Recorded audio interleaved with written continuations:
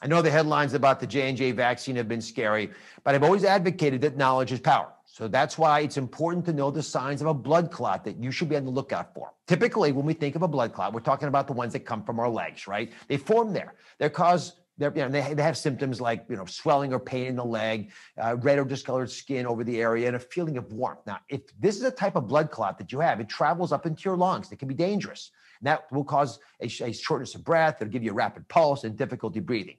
All of these, by the way, are signs that you need to go to an emergency room now, stat.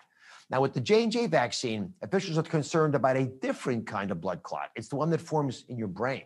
So the symptoms are different too. They're going to include things like a severe headache, blurry vision, fainting, trouble speaking, and seizures.